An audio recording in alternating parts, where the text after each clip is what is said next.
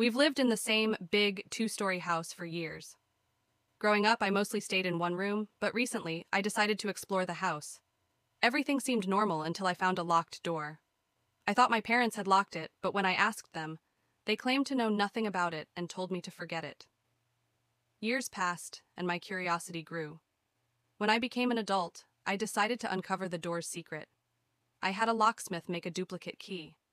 Occasionally, I heard disturbing noises from the room, like someone being hurt, which fueled my curiosity even more. One night, hearing those noises again, I unlocked the door. What I saw was horrifying. My parents were inside, surrounded by slabs of meat and a mutilated body. They were cannibals. All those dinners we had, we were eating human flesh. Terrified, I fled and called the police. My parents were arrested and sentenced to life in prison.